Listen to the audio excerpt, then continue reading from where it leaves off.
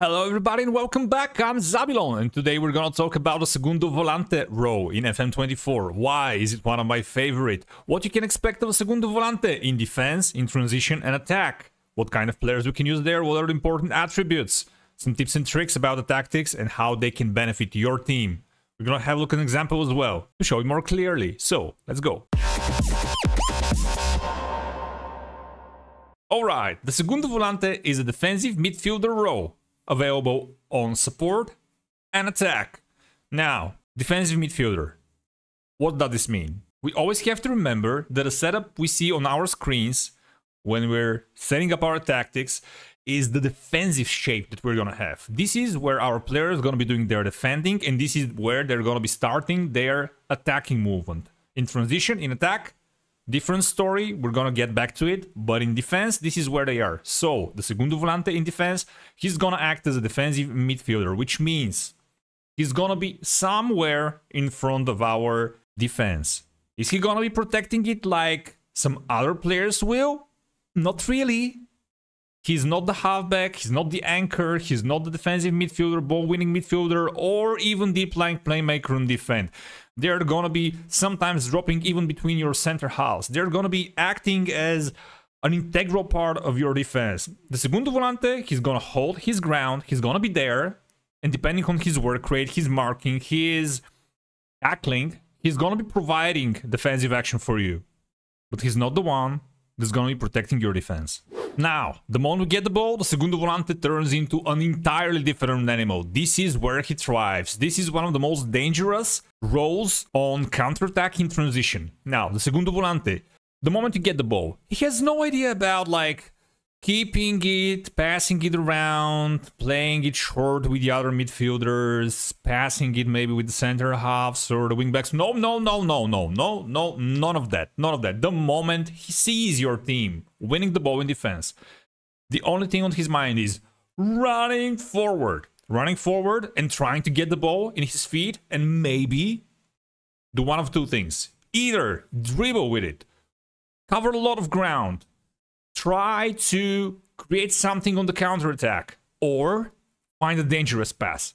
Now, if these options are not available, according to his ability to make smart decisions, maybe he's gonna hold the ball, pass it backwards, and start a slow attack. But the first thing on the Segundo Volante's mind in transition is, how can I be dangerous? So, we failed to create a chance in transition, and now we are in a slow build-up attack, like we are trying to break down the opposition. They are stacked in their own half, and what does the Segundo Volante do there? Answer is, it kinda depends. It depends on the other roles you have in the team. For example, if you have, let's say, no CMs and no attacking midfielders, you will often find the Segundo Volante occupying the spaces in front of the opposition defense, where you would naturally see an attacking midfielder or a more expansive CM role. So, if you're, for example, playing a 4-4, and one of the players you have in the defensive midfielder positions is a Segundo Volante, don't be surprised that he's going to be acting as a attacking midfielder or advanced playmaker, or even sometimes a shadow striker, because one of the things that you can see when you read the description of the Segundo Volante is that they love arriving late at the box. And this is one of the things that shadow strikers do, but in earlier phase of the game. So the Segundo Volante, he will be trying to create, again, something dangerous when he gets on the ball. And if he's not capable of doing that when you're now in a slow build-up phase, they will be acting more as a playmaker. So when they get the ball and they see that, like, I'm closed down, I cannot create anything here, I cannot really dribble and run with the ball, there is not a corridor that I can utilize, they're passing it backwards. So, the Segundo Volante, in a slow build-up phase, is gonna act very different in different situations. You can expect for them to act as sometimes a shadow striker even. You can expect of them to occupy attacking midfielder positions that are empty and there is no one else there in the field. They're going to be utilizing the space. You can even expect them to be participating in the ball playing part of the game. Therefore, The Segundo Volante is one of the most versatile positions on the pitch. And what does this mean? Of course, in terms of attributes, they need to be a very, very well-rounded player. Which brings us to the question, who is the perfect Segundo Volante? And my honest answer is maybe Jude Bellingham, but what makes him the perfect Segundo Volante? My opinion is that he is the perfect Segundo Volante because, first of all, his athleticism. He's someone that has the work rate, the stamina, the pace acceleration required to run forward, get backwards. Run forward, get backwards. He's someone that will be utilizing his smartness. He's someone that he's going to be utilizing his decisions in every area of the field. He's going to be scoring goals thanks to his goal-scoring prowess. He's someone that is going to be utilizing his defensive capabilities because he's going to be actually starting his defending as a defensive midfielder. He is going to contribute to all phases of the game tremendously. But now, the other question is the best role for someone like Jude Bellingham to be playing as a Segundo Volante? And the answer is no, of course not. And that's why the most important question to me actually is, what kind of players you can use a Segundo Volante? And I'm gonna answer it backwards. Who am I not gonna use ever as a Segundo Volante? First of all, someone that has low shooting. They will be finding themselves in places where they need to shoot. They're gonna miss chances, you're gonna get frustrated. Don't do that. Someone that has very low work rate. Not a great idea. Like, you need them to have this thing going forward, coming backwards, and helping. Think of them as a glorified box-to-box midfielder. You need them to work hard. You need an Alexis McAllister. You need someone that is gonna leave his heart and soul on the field. So, very low work rate, not going there. By the way, I'm not saying numbers, because it depends on the league you play. It depends on the level of the players you have in the squad and the level of the players you're playing against. Therefore, you gotta find a sweet spot. So I'm gonna be saying the same thing. Below average shooting, not great. Below average work rate, not really. Below average defending, and in that I mean marking, tackling, and positioning, not really. Because they will be defensive midfielder. You need them to actually do something there, not just like be a body in front of your midfield. And in terms of athleticism, I need them to be athletic. If they're really slow, they have low stamina, low pace, low strength, not my thing. I'm not using a guy like that as Segundo Volante. And now, height. At least average height. Like, everyone who is below 178... I will refrain from using as a Segundo Volante. Someone that is very weak in terms of strength and weight as well. This is someone that, first of all, remember, he's gonna be defending as a defensive midfielder. He needs to win headers. He needs to be able to actually be there for you when the goalkeeper is kicking it long. If he loses every single header, getting from the opposition half, you're gonna be so very frustrating to say, Zabulon, why did you make me play this guy as a Segundo Volante? Nope, don't use him. If he's not capable of winning headers, just don't use him there. He's a defensive midfielder. First of all, he's a defensive midfielder, but he's also a transitional player.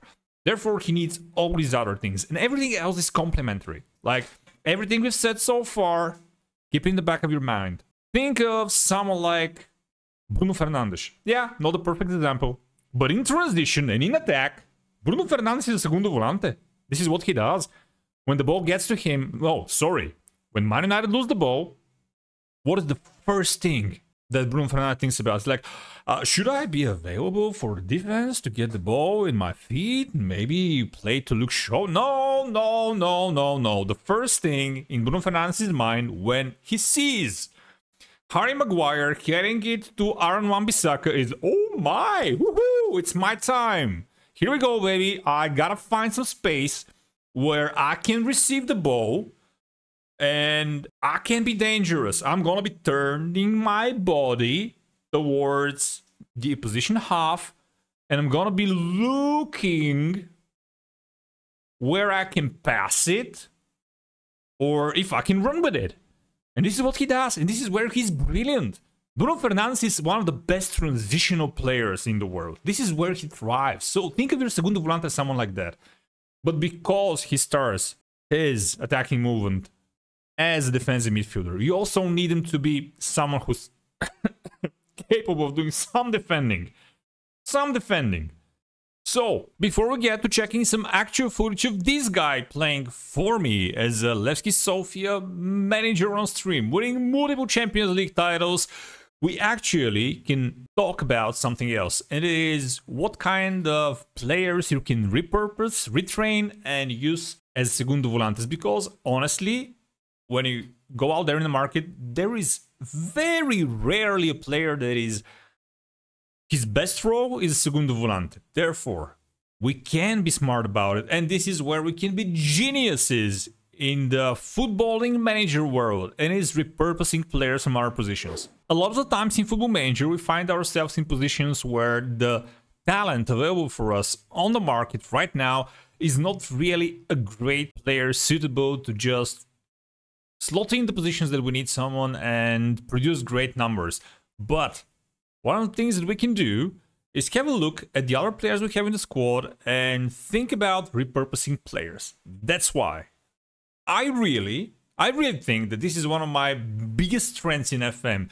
Being able to repurpose players from one position to another, so that if a couple of similar players become available in the market or are very similar to what I already have as talent in the squad, but I really dig the players, they're great players, but I don't really need 3 attacking midfielders, 3 great attacking playmakers or something, because I'm playing currently a shadow striker and a advanced forward. Nah, I don't need 3 playmakers behind the striker. So what can I do with them? Now, a couple of ideas. First idea, a pressing forward. Someone that is obviously already fast enough, capable enough to withstand the physical aspect of being someone that's going box to box. They already have the work rate, obviously. They have some defensive capabilities, because if they're a pressing striker, they're obviously like capable of tackling, capable of getting the ball from the oppositions, and they're capable of finishing. So, a great idea. Repurpose a pressing forward. If you have a couple of them, one of them is Segundo Volante.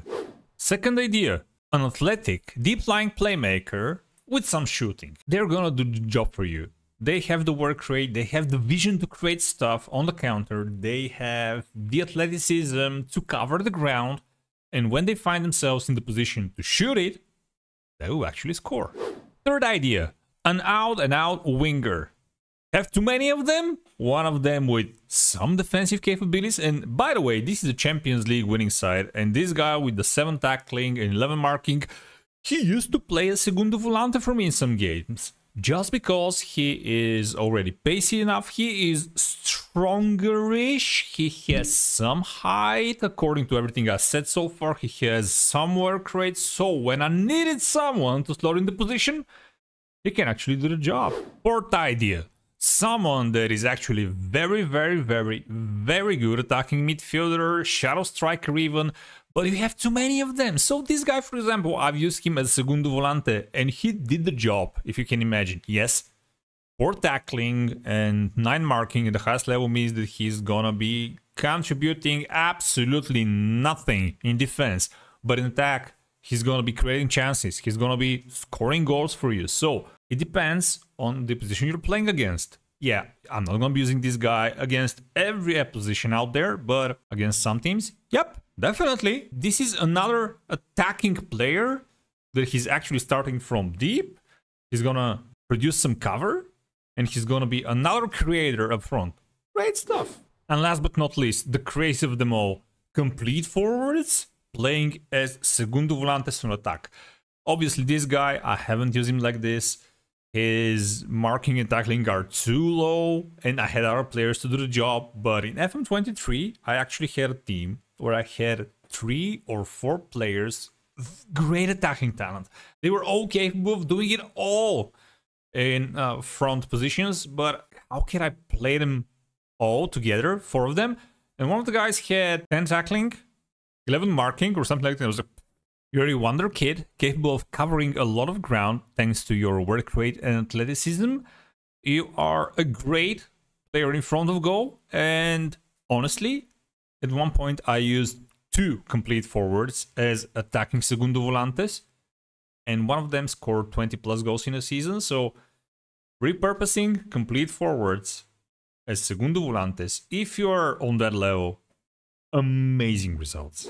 Now, before we finally dive into the footage of an actual Segundo Volante doing a thing in a game against Real Madrid, let's have a tactical brief about what you can expect and what you can do and what you probably shouldn't do. So, the Segundo Volante, defensive midfielder, never play them as a lone defensive midfielder. You're always going to need someone that is alongside them that's going to be holding the ball, someone that is going to be looking to receive it from the defenders and the wingbacks, play it safely, build up the game. The Segundo Volante, a runner. Think about them like, I told you already, Bruno Fernandes. Yeah, if you force him, he's gonna try and be there, but not his thing, not his thing. So, never, ever use a Segundo Volante alone as a DM. He's not gonna do the job for you, you're gonna get frustrated. If you're the best attacking side in the world, maybe you can do it, but just don't. It won't give you the results you need. Second thing, and this is the most important, I told you already, Segundo Volantes are someone that is gonna be one of your main players when you're playing counter-attacking football.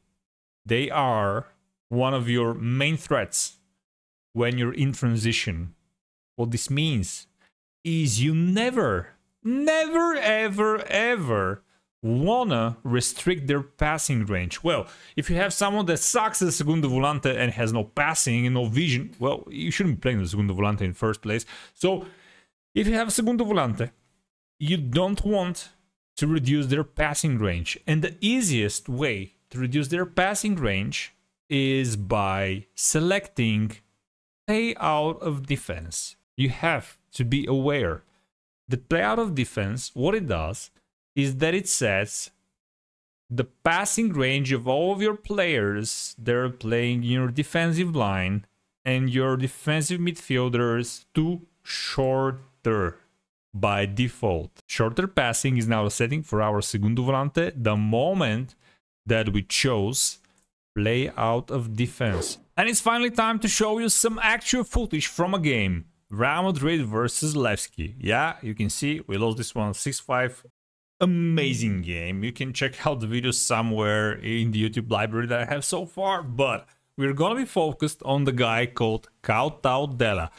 This is our Segundo Volante right now. I'm gonna be pausing and I'm gonna be commenting on what he does. So, first of all, Real Madrid are gonna be having right now a goal kick. Let's see what happens. They play short. Our guy Della, by the way, defensive midfielder. This is an attacking playmaker. This guy's advanced forward, by the way. Check his defensive position. He's too high right now, by the way. And here he is. Okay, here he is. Defensive midfielder finds himself in the position where the press of the defense, because this guy is a center half. This guy is also a center half. And he is the one getting the rebound. What's he going to do with it? Pass it backwards to the goalkeeper. Here he is, recycling possession. But what did he do right after the pass? He went forward. The moment he passed it backwards, he was like, nope, I'm not staying here. I'm not trying to participate in the build-up because I think that this guy is deep lying playmaker right now. Deep lying playmaker, he's going backwards, he's gonna be someone trying to help the goalkeeper, the sweeper keeper and the defense build up from behind. The moment Della passed it backwards, his first thought, I'm gonna run forward.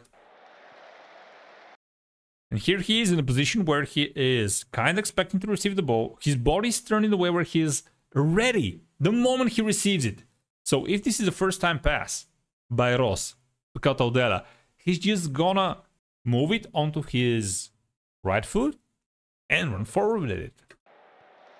Now, he does not receive the ball. What's he doing? He's roaming here. He's waiting for the ball. He's waiting for the ball. He is... Oh! a run. The moment the ball moved forward, he's now, oh my, we are attacking. I gotta get up front. You see, we lose it. He's like, he's making a run. He's like, okay, we lost it. I gotta get backwards. By the way, in this moment in time, this guy is an advanced forward. This is a Segundo Volante. This guy here is advanced playmaker. And here we have the complete forward. So, the complete forward and the advanced playmaker are both kinda on the same line with the Segundo Volante. The defenders are on the ball, the deep lying playmaker gets it. Now Segundo Volante gets backward.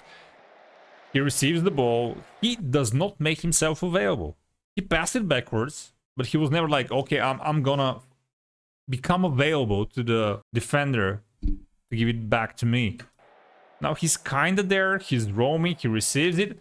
The moment he received it, he passed it, and his first thought, run forward, run forward. Now he's running, there's a counter-attack. Burello scores.